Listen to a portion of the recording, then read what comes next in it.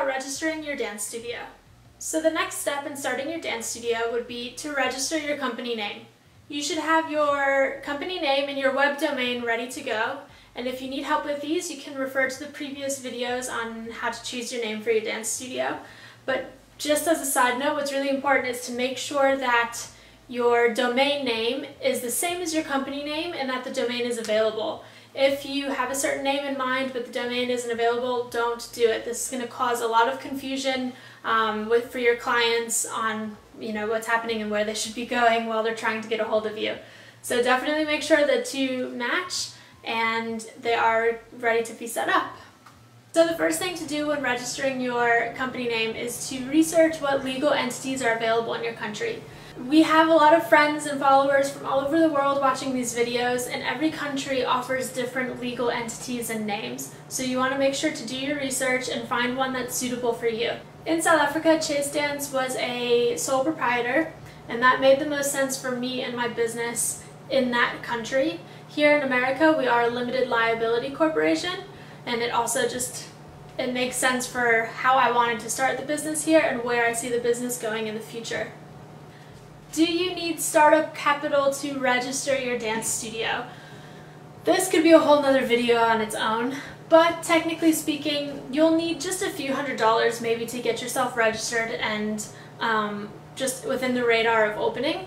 So I took my personal savings. It cost me just over $400 to register the business and to obtain my operational licenses. I fully recommend going with a lawyer to register your company just to make sure that it's done the right way, and a lot of lawyers will also offer a consultation with you to sit down and talk to you about all the entity options and just to find which one would be the most suitable for you. So something that works for me, like an LLC, might not work for you and where you want your business to go for the next 5 to 10 years. So I highly recommend sitting down with somebody who really knows the difference between all of them, the benefits and the pros and cons of everything, and they can sit down with you and go over this and help you choose. Some lawyers will also cover your operational licenses. So depending on what state you are in the United States and what county you're in and what city you're in, there are county licenses and city licenses that you need in order to be able to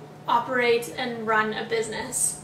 So although I have Chace Dance Company registered as an LLC, I then have my county license, and then if you're operating within city limits of a certain city, of Orlando, so this is in Orlando, Florida, within the city limits you need another license. It's all sort of just paper pushing and a money making thing really, but there are people who have jobs specifically hunting down people who have registered businesses but have not obtained a business license. So you want to make sure that if you need both, you want to make sure that you have them. For your operational city license or county license, or both, usually you have to have it, no, not usually, you do legally have to have it displayed on the wall of operations in your business.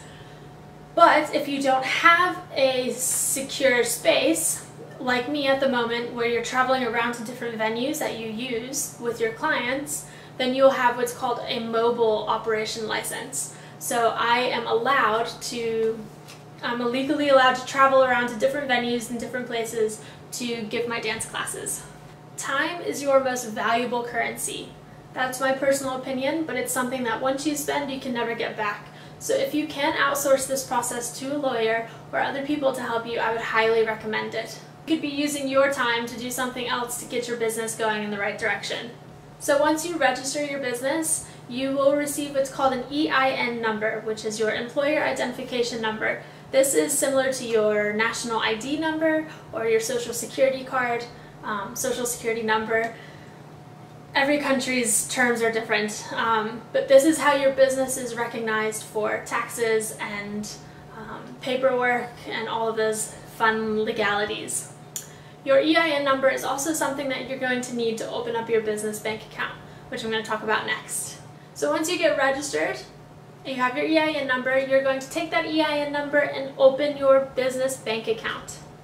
Once you open your business bank account, it starts to feel really real, because all of a sudden you get this card in the mail and it has your company name on it, and it's one of the most exciting feelings ever when you first get your business bank account. You're like, wow, this is really happening.